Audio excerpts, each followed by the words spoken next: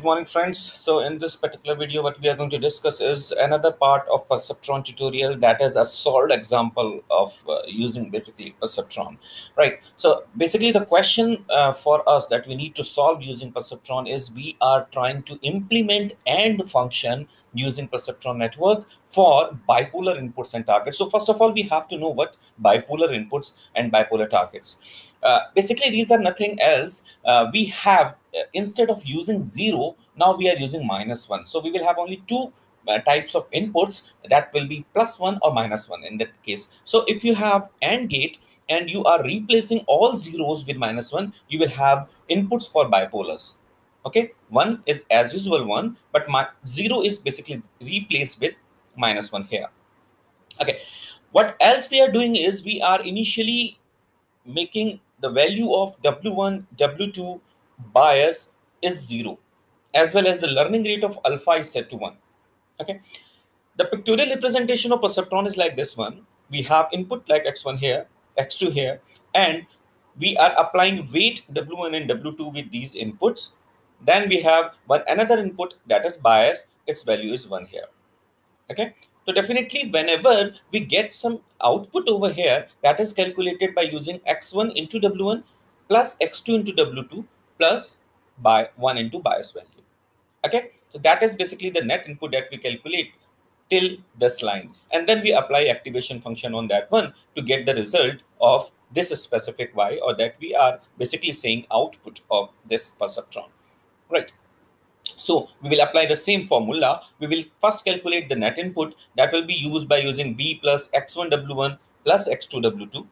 And when we will replace the value of these, bias is initially 0, x1 is 1, w1 is 0, x2 is 1, and w2 is 0.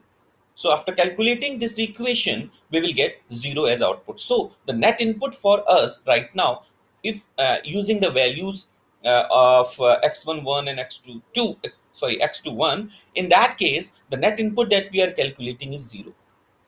The next step that we have to do is we have to apply this net input to an activation function. And this is basically the activation function that we are going to apply with that one. And because the value of this net input is 0, we are getting this output, that is 0 again. So the output for specific inputs 1 and 1 for x1, x2 and the bias 0, we are getting output 0. If we will compare this output with target, our target is 1, and the output that we are getting from this particular equation is 0. So both are not equal. That means we are not achieving our target. And basically, our role is, or our basic aim is to achieve the target. Okay. So if we are not achieving the target, what we should do? We will basically update these weights, the W1, W2, and bias. These are the specific weights, and we need to change them, or we need to update them. How we are going to update it? For that, we are having this specific formula. Wi of new is equals to Wi of old plus alpha txi. This alpha txi is basically called the delta rule. Okay, we are going to minimize the errors basically. So we have this value already. We have calculated Wi old, or we assumed Wi old initially, that was 0 in this case for W1, W2, and bias. Alpha, we said that it is 1, that we have already set it. T is the target value, that is 1. Okay, x1 and x2 will be replaced with the value of x1 and x2. So for this specific W1 new, we will replace it with 0, the original value of old W1, plus alpha, that is 1, into target, that is 1, and x1, that is 1. So we will get 1 in this case. Same for W2, we will get 1, and for bias, we will get B old plus alpha t. B old was 1, alpha is 1, target is 1. So 1 into 1 is 1 in that case. So the new values of all weights for W1, for W2, and bias is 1. Okay. Now what we will do?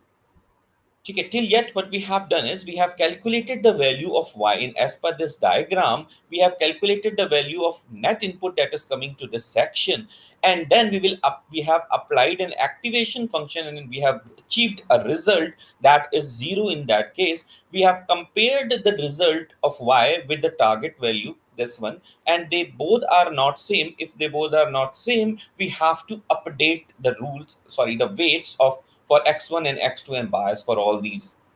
Okay, we have to update this. But if y is equal to target, then we don't need to change the specific values of w1, w2 and b. Okay, so we have changed it, and what we are doing, we have achieved the new weights at w1 is equals to 1, w2 equals to 1, and b is equals to 1. And then again we will apply the same rule, means x1 into w1 plus x2 into w2 plus 1 into b. Okay, again we will have the same thing. We will calculate net input, we will get output by using activation function over net input, and we will compare it with another value of this. Okay, in second case our x1 will be this, x2 will be this, and target will be this. In third case x1 will be this, x2 will be this, and target will be this. And every time we will keep updating the values of w1, w2 and bias. Okay, same thing we will do. And when we are going to stop is when all targets become equal to the calculated output, or we will get a separating line that obtained using the final weight for separating the positive response from negative response. If any of these two is achieved, we can stop our algorithm. Okay, so if we see the output at the very first epoch, what we have achieved, x1 was 1, x2 was 1, and bias was 1, target is 1. Okay, in that case we have achieved the net input as 1, and after applying activation function our output was 1. If we compare this with this, they both are not equal. We have used, or we have updated the weights. Okay, and in this case you can see we are not updating the weights, right? So in second epoch, what you are seeing, almost the calculated output and our target values are same. So after this epoch, we can say that we have achieved our target, our basic aim of calculating the perceptron value. So we can stop the algorithm over here. So guys, I hope you understand the concept of perceptron for applying AND function. I recommend that you should apply the same with other or not and so on. And you just try that up. If you have any problems or if you have any comments, please mention it in comment section. And please like it for more videos like this. Thank you very much.